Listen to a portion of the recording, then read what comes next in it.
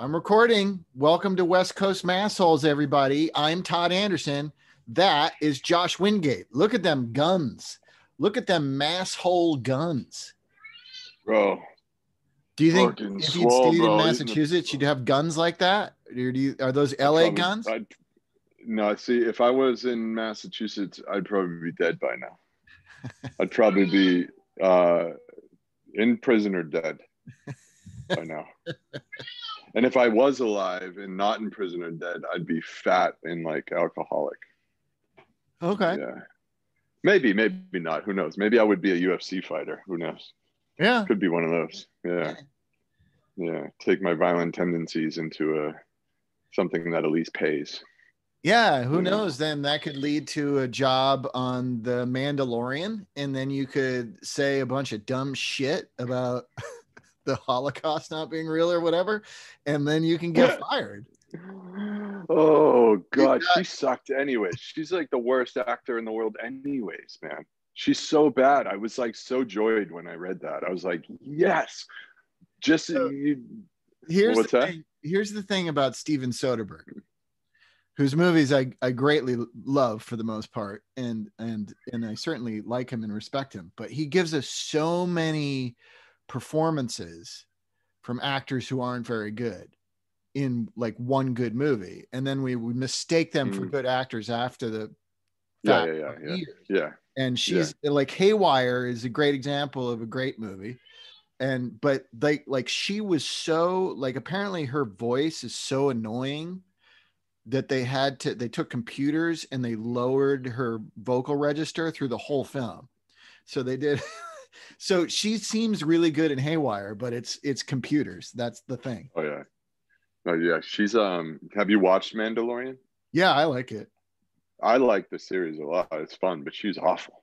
Just like terrible, and so good. Now I feel less bad about being judgy. About her. Well, yeah, it's nice when your like opinions about somebody's talent or what they're in or whatever actually aligns with the kind of piece of shit they are when they're not, on camera. But so often that doesn't happen, does it? I mean, we always look the other way. I assume that because you're from Massachusetts, you're probably a big Patriots fan. And you were probably all admirable of Tom Brady, the GOAT, but he's straight up a Nazi. So what are you gonna do? You gotta compartmentalize. He's really good at football. He loves Donald Trump. That sucks, But it's nice when it's nice when they align. Like when somebody gets fired. I know, and the problem I have with Brady is he's never rude to anybody. He's never I've never seen or heard him be disrespectful to anybody. No, he carries himself very well. Yeah. He's a very smart man. But it's and he tried to kind of distance himself from his a buddyship with Trump at one point, but it didn't work because he kept "Make America Great Again" hats in the background of interviews. It's just, there's a lot of that, I mean, like people that you don't, because they're not, Mel Gibson, like screaming racist things in a recording or whatever, like somebody caught on camera. It's just, you're going with their public persona. But if you pay attention, there's little chinks you're like, what's with this, the little chinks in the armor? It's like, well, he seems like a cool guy, but he's got a parlor account sort of thing. It's like, how do you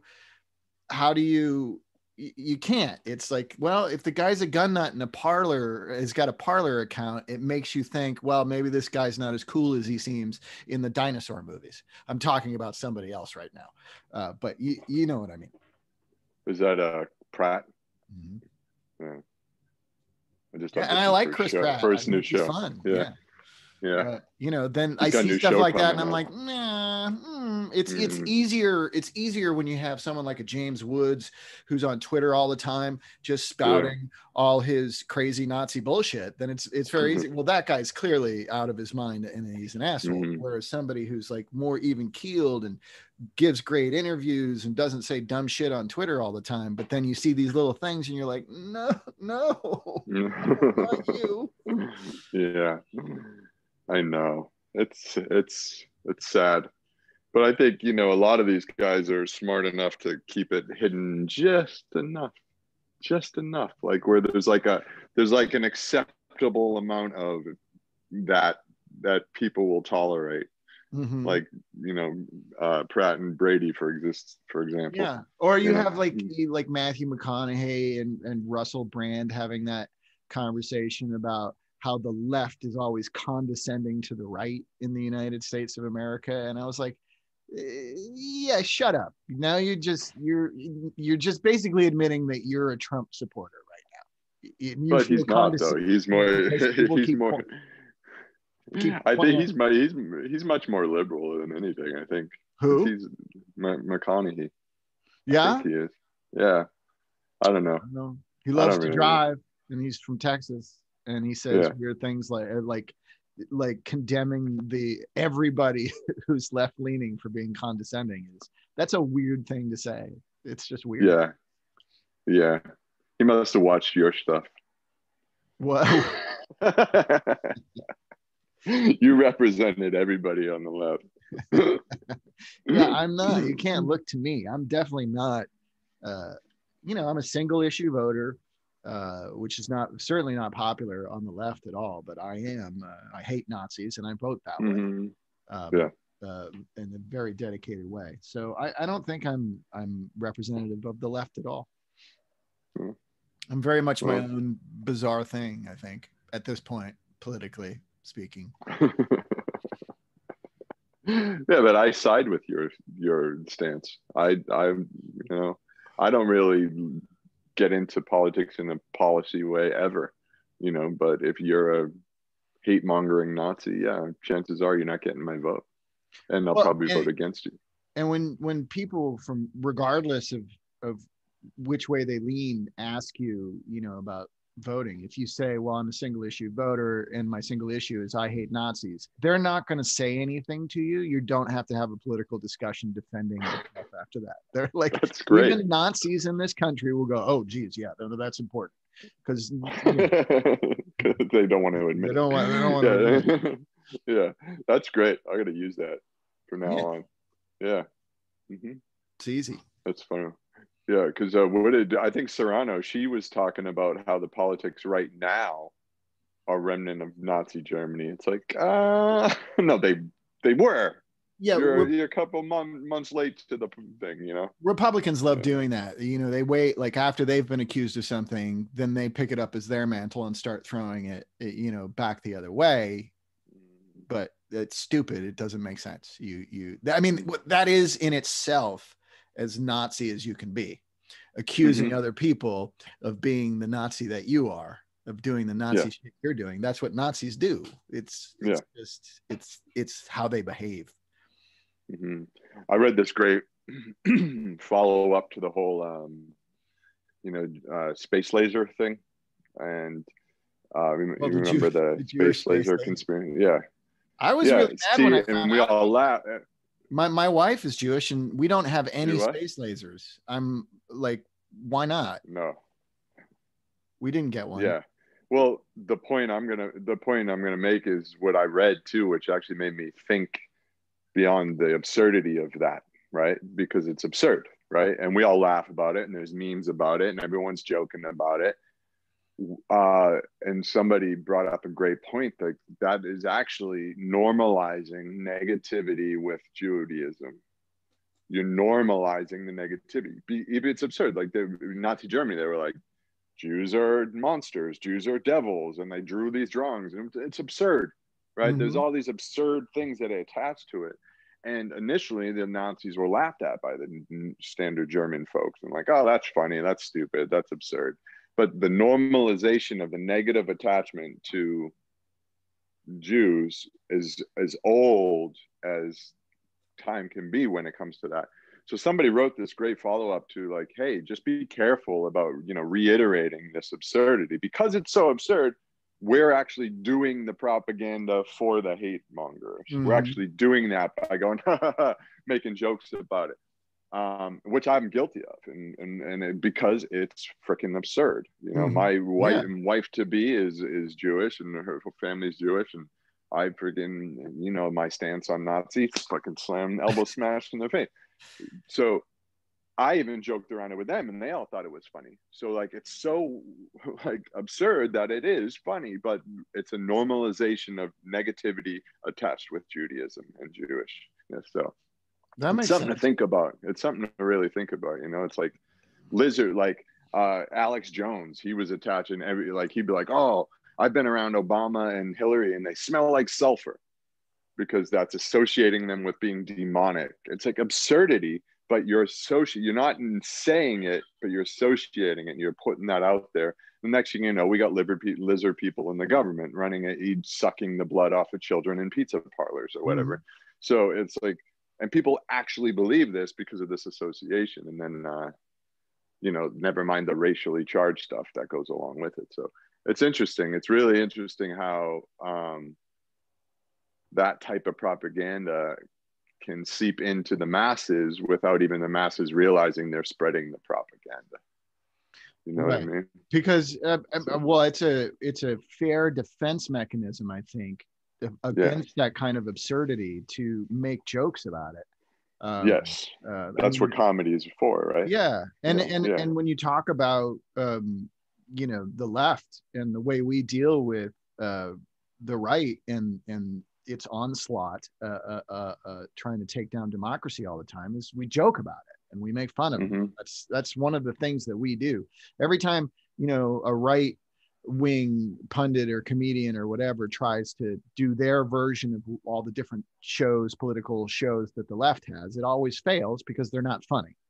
Because they, you know, they generally don't punch up; they punch down. And the you know, when the left makes jokes, we punch up. But that's a really important thing to think about, is when you make jokes about these things, it is perpetuating them. I mean, I agree.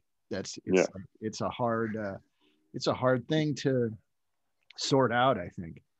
Speaking of Judaism, I was watching the impeachment trials, and I was watching the opening statements of Trump's defense lawyers, the first of which has had the defense that senators are great and he gets lost in the Capitol building. That's what he said. That didn't make any sense. But then the other guy who made more sense, the second guy made more sense. But it, like, every time like he would drink a water and he'd go like this, and which struck me as funny because, you know, Donald Trump needs two hands to drink water. So I made the joke that Republicans and their lawyers suck at drinking water. But then I found out after that the guy is a conservative Orthodox Jewish person. And even though he didn't have a yarmulke on, he had to hold the top of his head when he drank, because that's like like normally you'd have a yarmulke I guess I think there's a symbolic reason for it, but then the practical one is your yarmulke doesn't fall off. So wait, where I got held up was Orthodox Jew representing Trump. That's where I got well that's the weird thing about conservatives in the United States. There's a lot of conservative Jewish people, pro-Israel Jewish people, who if you are at all critical of the Israeli government or Netanyahu or whatever, then you're being anti-Semitic, and that's where, you know, there's such ties, military corporate ties between the United States government and the Israeli government, that of course there's always this show of the importance of not being anti-Semitic, but it creeps me out because, you know, these conservative people are voting against their own interests here because they want things for Israel. I mean, I like that whole thing. Is bizarre to me. But that's there are a lot of conservative Jewish people in the United States, and one of them is representing Donald Trump. because he was, I'm sure, a Donald Trump supporter. I mean, if you're a single, like, that's why I say I'm a single issue voter. I hate Nazis, because there are single issue voters who vote only to support Israel, regardless of what it does to anybody in this country. It's just, yeah, it's weird, I think. I would agree. Those lines. I mean, it's like when I meet like queer people who support Trump, I'm like, what? Yeah. So it's the same thing. Yeah. Like, what? They exist. It's weird. Fun fact about yours truly is years and years ago, I did a VO announcing thing for the Log Cabin Republicans. And the Log Cabin Republicans are lesbian or gay Republicans. And it was very strange. And yeah, shut up, George. Yeah, but Arnold Schwarzenegger was there and everything and talking, and it was like, I just felt like it was at one point, like, people were going to come out with like these cameras and be like, haha, like it was a joke, like it was like one of those, set up things. I mean, hey, but they paid me, they paid me to come and use my voice to introduce people. I just sat in the back of the room and introduced people, and I found that to be very, very ironic. That is, but I guess this, because I think it was during, that must have been Bush Jr.'s reign, and they got really religious right during that time. His guy was super anti, homosexuality and everything. So I always found that crazy. And he's the guy who got found in a motel with a gay prostitute and crystal meth. Right. Isn't that always what happens? It's always what happens. I know. It's like, methinks thou does protest too much. Yeah. It's just like when Nazis say they're not Nazis. Speaking of which,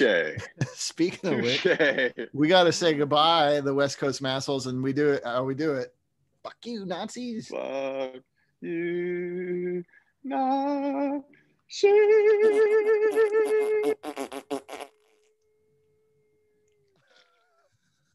There it is. West Coast Massholes. This has been a Blursh production. Blursh.